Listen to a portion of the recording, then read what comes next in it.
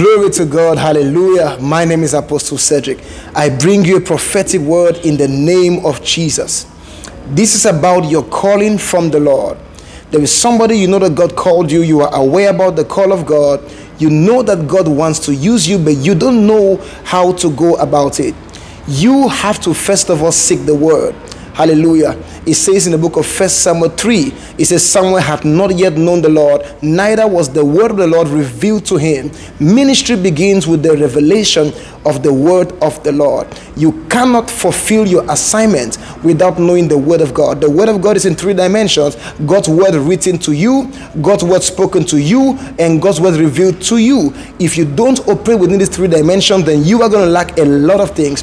The first step to fulfilling your call is the word of God. When Apostle Paul received the assignment in Acts chapter 9, he went to Arabia. According to the book of Galatians, he spoke and said he went to Arabia and he was there for 3 years seeking the word to know God deeper. In Acts chapter 6, the apostle said, we cannot serve tables, but we must give ourselves fully to the ministry of the word and prayer. The first thing you must do to fulfill your calling, go for the word. Number two, this is God's word to you. You need to pray and pray and pray.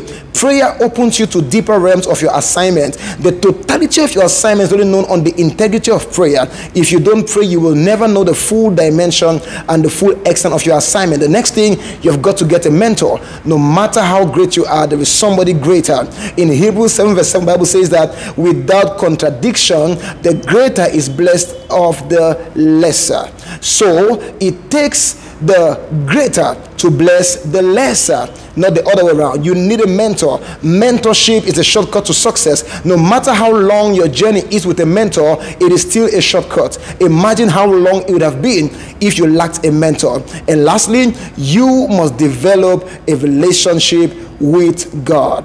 I pray for you that as this word has reached you right now, God will give you more clarity to your assignment in the mighty name of Jesus Christ. Amen. God bless you. I'm praying for you. Bye-bye.